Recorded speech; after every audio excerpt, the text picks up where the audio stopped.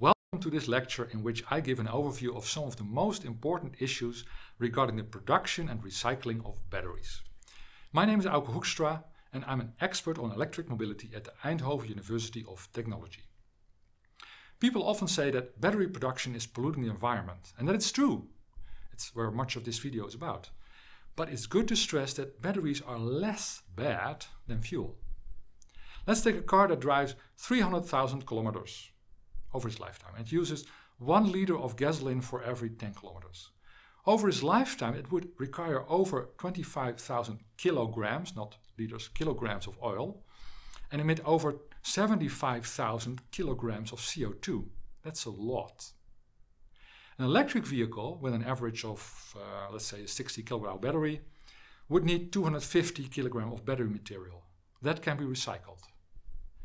And there's no emissions during the use phase, and we can recycle the battery. So very, very big difference there. What we see is the global process of producing batteries. I've taken an illustration of Volkswagen.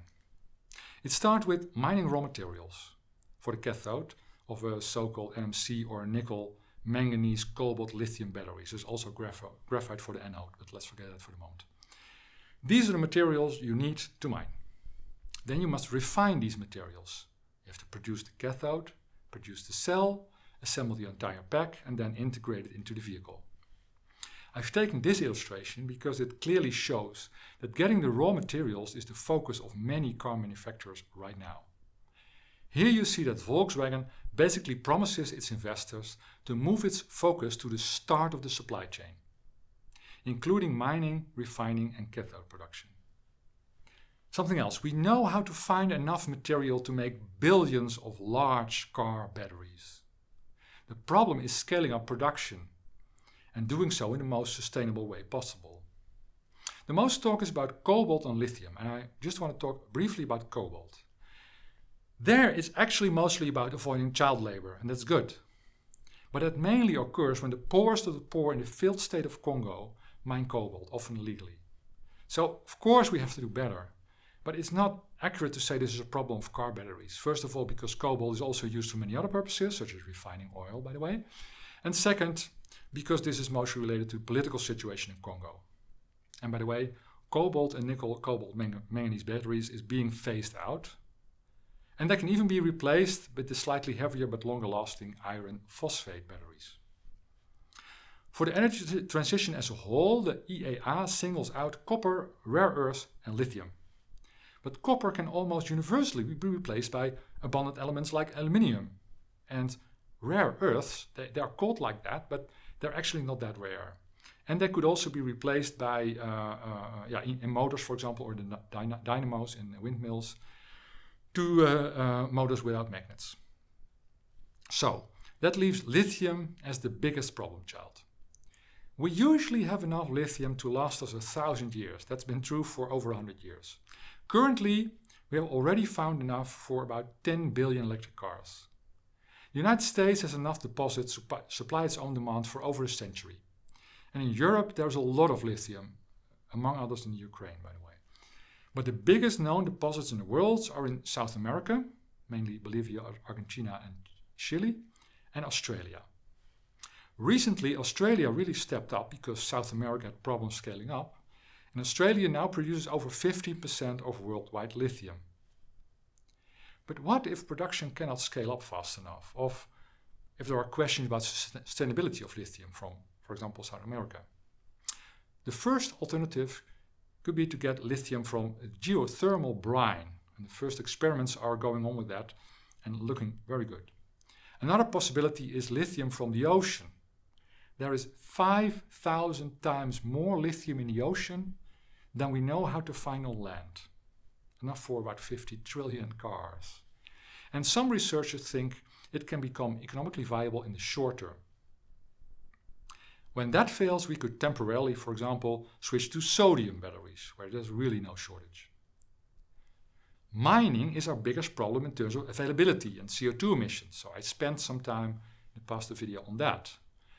Refining is basically the next and relatively simple and low-tech step that can be quickly scaled up. You often hear that we get half of our battery materials from China, but that's mostly because they do a lot of the refining. And that's because they can do it very cheaply and don't care about sustainability that much. But we could easily scale it up elsewhere. It used to be that 90% of CO2 emissions from batteries were caused by just a step of cell manufacturing. But with new so-called gigafactories, that balance has shifted dramatically because in large factories you can produce cells much more efficiently. This picture from the 2021 Tesla Impact Report shows that only 23% of CO2 is now caused by the factory. This in turn enables batteries to be produced with less than 75 kilograms of CO2 per kilowatt hour.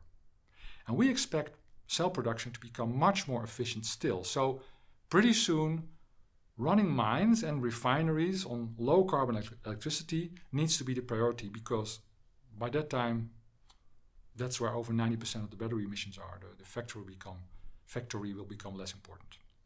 With that in mind, I, for example, find extraction of lithium from seawater using floating wind farms a very enticing proposition, but I haven't seen any plans on that, so it's just a tip.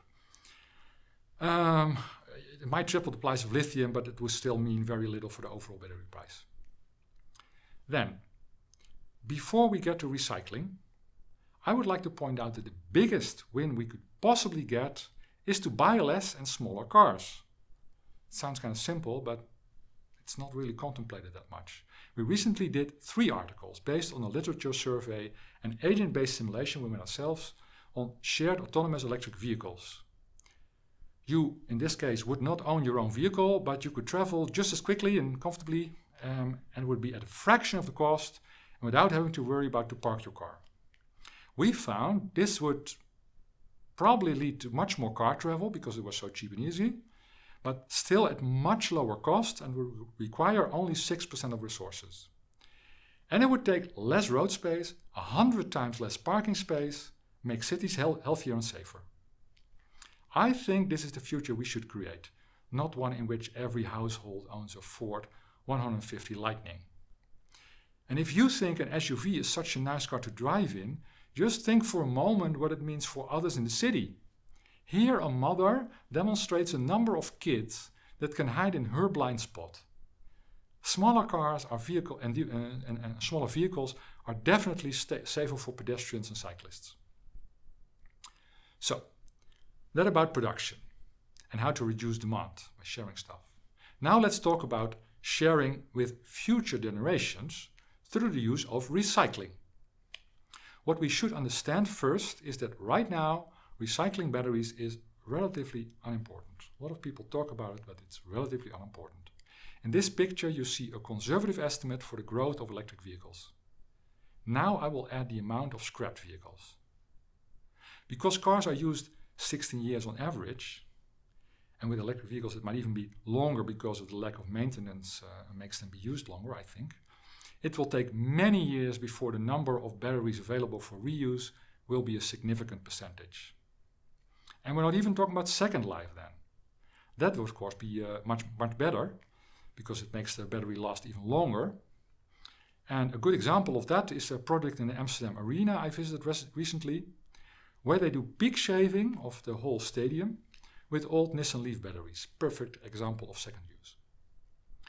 Regarding recycling, I cannot go into details because there's simply too many chemistries and it's all in the nascent stages basically. But I'll link to a recent overview in Nature, and I'll assure you there are really many recycling, let's say, pilot projects already. H.B. Straubel, the former CTO of Tesla, famously went from Tesla to starting his battery recycling company, and many also see a business case there. So it's not pie-in-the-sky thinking. And by the way, lead-acid batteries are recycled for over 98% in Western European countries. And Emerald in the US has a goal of 90% recycling in the US, and the EU even has a goal of 95% recycling for most battery materials. So I think that we will certainly see recycling of the vast majority of batteries once they become available in large quantities. So to wrap up, we've seen that in a low carbon future, electric vehicles replace 75 tons of carbon dioxide with 250 kilograms of batteries. We've seen that mining for resources is the biggest bottleneck by now. There is ample material, but scaling up production is challenging, and mining is also where the most CO2 emissions occur. We saw that there are many plans to build battery manufacturing plants, and that these plants are quickly becoming so efficient that their greenhouse gas emissions are less of a concern. I've cautioned that giving everybody a large car might not be the future to aspire to, and sharing would reduce resources by 6%, and recycling could cut that number even further.